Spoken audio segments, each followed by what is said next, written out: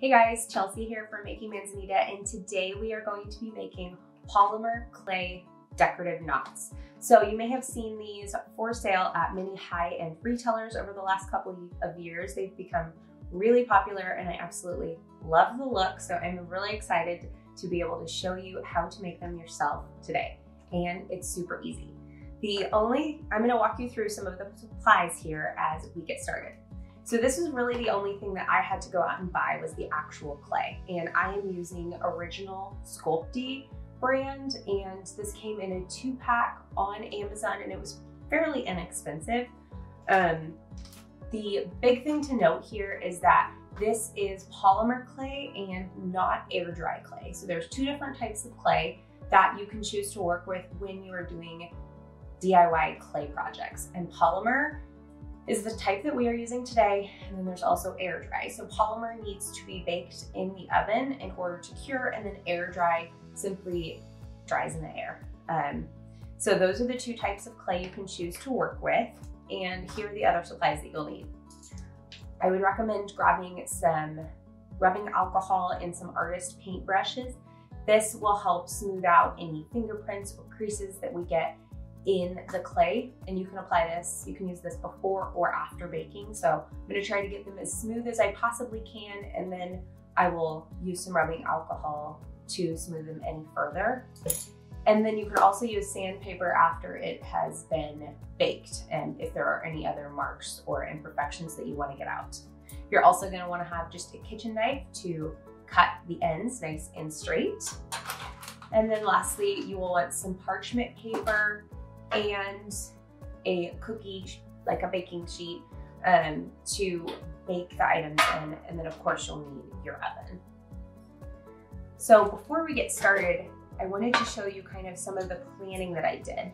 I looked online at some inspiration, and then to test out my knot patterns, I grabbed some yarn, I'll kind of show this to you, from just my craft pile, and I started experimenting with some of the knots just so I could be comfortable with what I was planning to do before I got all of my supplies out. So you can see here, this is, here's the regular one. This is just a simple overhand knot, and I just didn't pull it tight. So that's that one. This, again, is the same type of knot. I'm using the same overhand knot pattern for all of them just to keep it really simple. This is the same type of knot, but it adds a little more interest because I used a longer piece of string and then just folded it in half before starting. So that one's really fun. And then this one is a little hard to tell here with the yarn, but it's the same knot pattern, but I used one big loop and I connected the end before I knotted it. So both ends will be connected just like that. And the color, I am just using a plain white. There are tons of different colors, so you can get super creative with this. But I think for one of them, what I'm gonna do is just add a speckled pattern to do this. And I've seen this done a couple different ways, and it's just using items that should already be in your kitchen. So I'm going to try pepper, and adding some pepper to the clay and just mixing it up. And then I've also seen the same thing done with coffee grounds. So that's 2 kind of creative ways that you can add a little visual interest to your clay before creating. All right, let's get started. So I started the process by opening up the package and using about 1/4 of the clay that comes in the package, and started the kneading process just using my hands to start working the clay. All right, so I have been working it for now a couple of minutes just with my hands, and it's starting to soften up to where I think I can roll it. So the instructions just say that you just need to knead the clay like you would Play-Doh, really, with your hands until it's nice and soft. And the warmer it gets, the softer it's gonna be. So if you end up getting to a point where it starts sticking to your work surface or your hands, or it's getting too soft, that means it needs to cool down. So a few things you can do is go wash your hands in nice cold water, change the temperature of the room if possible, put a fan on or a cooler on it. But I am working now here in the winter, and I'm working on a cold granite surface, so that's helping. But again, if it starts getting too sticky, I will just wash my hands in some nice cold water. So I've been, like I said, I've been working this for a couple of minutes. It's getting to the point where it's soft enough to me to mold, but it's not so soft that it's starting to stick. So I think this is enough to do one knot. Actually, I think I may add some more because I wanted them to be kind of thick, and this isn't enough for me to knot it in the way that I wanted to. So I'm gonna make a little more to add to this. I'm just going to take the other half that I had cut. So I'm using 1/2 of the package, and this package is 1.75 pounds. So again, this is pretty hard when I get it right out of the package. It does take a couple minutes of kneading to get it nice and soft.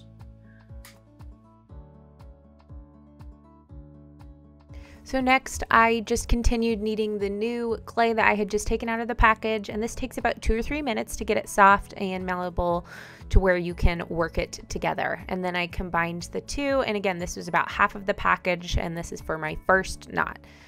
So once you get it all combined, you can start rolling it out, and you just roll it out. Make sure your surface is really clean. You can see here I am starting to pick out some little pieces from the yarn actually that I had out that got stuck to the clay, unfortunately. So be sure you have a nice clean surface to work with, and then just start rolling it out. Here I am trying that rubbing alcohol method. You can see there's a couple fingernail marks that I accidentally put into it, and so I'm trying this rubbing alcohol method, and to be honest, it didn't work as great as I was hoping it did. I was just putting it on straight with a paintbrush. It did work a little better if I was using my hands to kind of press it together. So I ended up starting over because the fingernail marks were really bugging me, and I just pushed it all together and then rolled it out a second time, and I was a little more careful with my fingernails. All right, here we are with attempt number 3. The first time I was picking at all the yarn to try to get it nice and clean. Then I decided to embrace it because I was getting a bunch of marks in it that were hard to smooth out. Then I tried again and realized I was still getting little marks in it, and I couldn't figure out why. Lo and behold, it was because I was wearing a ring. I had my wedding ring on. So I finally figured that out. So now I am ring free. I'm embracing the little bits of yarn that are in here, and we're gonna try this again. So on my first attempt, I folded it in half as shown and then tried to do the knot, and I realized it wasn't quite long enough to do the knot I had planned. So I unrolled it again, smoothed it out, and measured just so I could be sure to tell you exactly the size I was using. So it is about 50 inches long and 3/4 inches wide instead of 1 inch. We'll have a little more length to work with for the knot. I'll back up the camera here a little bit. So I backed up the camera a tad. I have my 50-inch piece folded in half, and I'm gonna go ahead and attempt the knot again. I'm trying to get it kind of as even as possible here, and then bring the pieces together.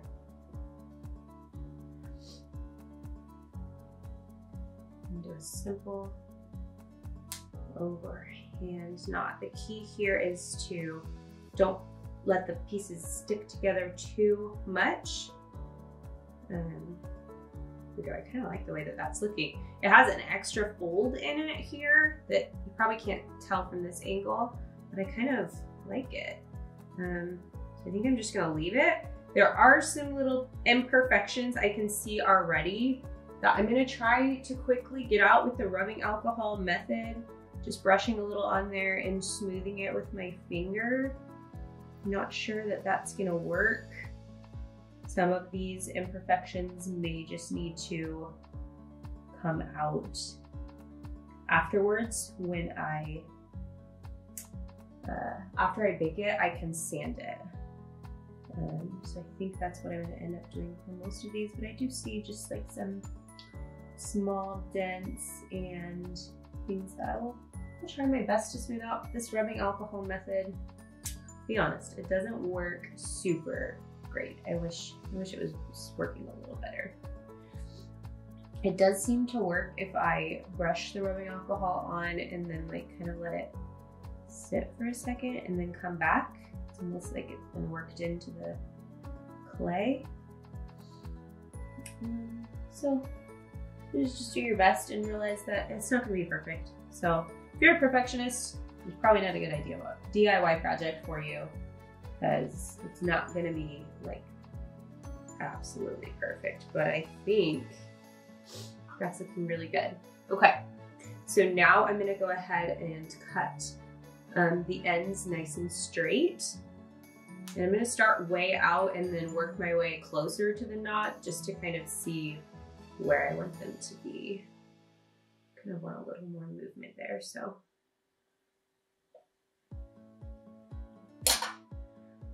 So you can see it kind of like pushed some of the clay. So I want it to be a nice straight. Maybe I should have done this part before I knotted it up. And you know what, I can always,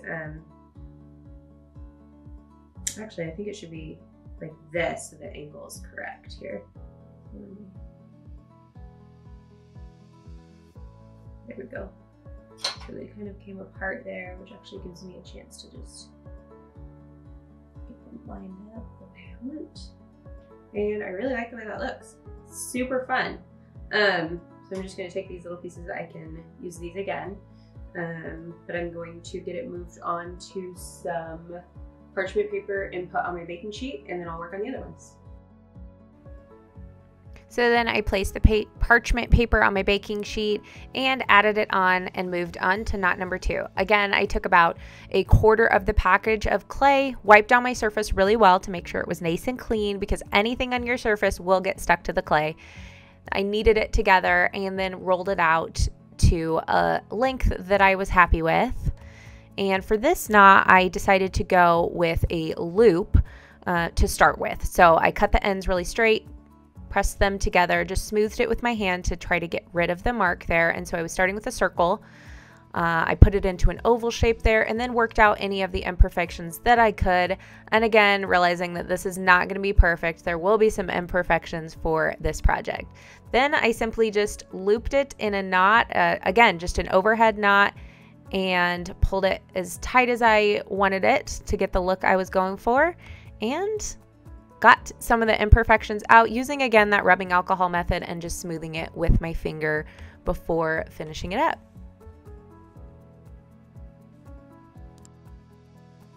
Then it was time to move on to knot number 3, and this is the last one that I was attempting. So again, I got the rest of my clay out and I kneaded it together for a few minutes until it was workable. And for this one, I am going with that pepper method. So we got it all flattened out, and then again, I'm just taking just regular kitchen pepper from my kitchen and shaking it onto the clay to get sort of a speckled texture, and it kind of ended up almost looking like limestone once I got it all worked in, or sand, and it ended up being really cool. I liked this one probably the best.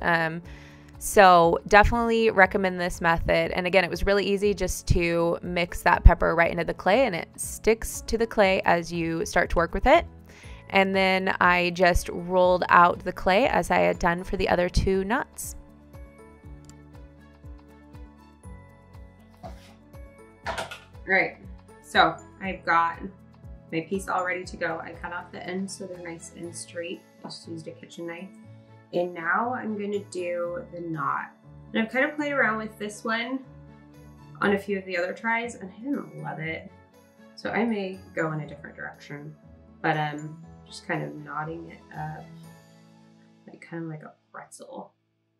And that's why I didn't like the other ones, is because I thought it looked too pretzel-ish. I'm trying to think if there's any way that we can make it look less pretzel-ish. Maybe if I take the ends. No. And the more you mess with it, the more fingernail marks and imperfections you're gonna get. Just a warning. I may just make a small knot for this one. and then just cut off the extras here. Yeah, I think that's what I'm gonna do. So I'm gonna get this knot a little bit tighter, and this is just the pretzel knot, like an overhead knot or overhand knot. Any imperfections or fingernail marks that you make, you can kind of buff out. Oh, dang it, that was a big one. You can kind of buff out, and then once you have it baked, after you're done, you can also sand it. So, but you can kind of see how that's looking. So I'm getting it kind of tight together. And I definitely can tell already that I love this pepper method. The imperfections stand out a little less than the other one. Okay, so I'm gonna, oops. Definitely next time I do this, I'm going to cut my nails really short beforehand, because anytime you touch it with your nail, it makes a mark. And my nails aren't super long, but long enough to make a mark. It's just kind of annoying. So I kind of like that. This is gonna be the smallest of my two. Actually, I could get it a little tighter. I'm starting to make fingernail mark or fingerprints in it now, the more I mess with it. There we kind of go. Okay, so I want this front piece to come all the way down and sit on the surface like that. And then I want this one kind of the same. So there's that. I think I'm just gonna go with the smaller one for this one, and then let's do something else with these. I started by setting my oven to 275. I ended up making a little rainbow and a candy cane with the extra, and then I put them in the oven and left them for 1 hour, which was recommended by the instructions on my box of clay. So here is what they look like out of the oven, and one thing I didn't notice until they were all done baking was that there was something in the bottom of my oven that was smoking almost the entire time, and I didn't realize it until that hour had passed and I opened it up and there was smoke coming out. So because of that, the smoke kind of changed the coloring of the pieces. You can see here that they are a little more tan than they are white. And I actually kind of love it. So I'm not gonna worry about the color, but it did change slightly just because of that. You can also see here there are just some particles, like I had mentioned earlier, that got kind of stuck in the clay. Again, not too worried about it. Unless you're looking really closely, you don't notice it.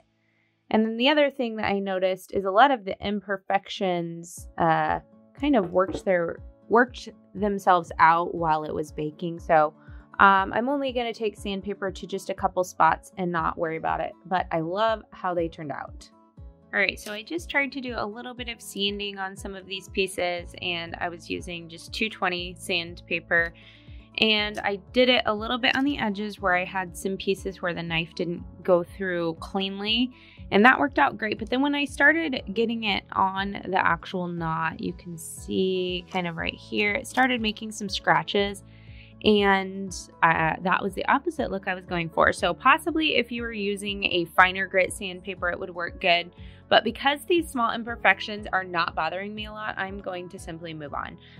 Again, they're going to be used as like paperweights and on top of books for shelf decor. So these small little imperfections are not that big of a deal for me. But if you are going to sand your pieces afterwards, I would recommend something more fine than a 250 grit sandpaper to avoid getting some scratches. All right, let's get these styled. First one I added to the stack of books in our hallway on top of a cabinet, and I think it looks great. It's the perfect little added touch to the stack of books, and that's honestly probably the best way to use these in your house. I also added the larger one to our coffee table, again on a stack of books, and I love how this one turned out. It is a little larger than the other ones, but it's a little more dramatic, which I love. And here's the one with the pepper added. I really love the texture of this one and the coloring. I think that pepper really added a lot, and it looks great just sitting on our living room shelves here in the living room. That's another great way to use this. And lastly, another way to use your clay knots is just on a small decorative tray. I think that adds a lot too. I hope you guys enjoyed this video. It was definitely trial and error the first time we've ever worked with polymer clay. So thanks for hanging with us. I'm happy that I was able to share all of the things that we learned along the way so that you can take these in account when you make your own decorative knots. If you have any other questions, feel free to let me know in the comments below. And then while you're here, I would love it if you would subscribe to our channel. We share weekly DIY crafts and home renovating tutorials. And then check out this video next. All right, guys, we'll see you next week. Bye-bye.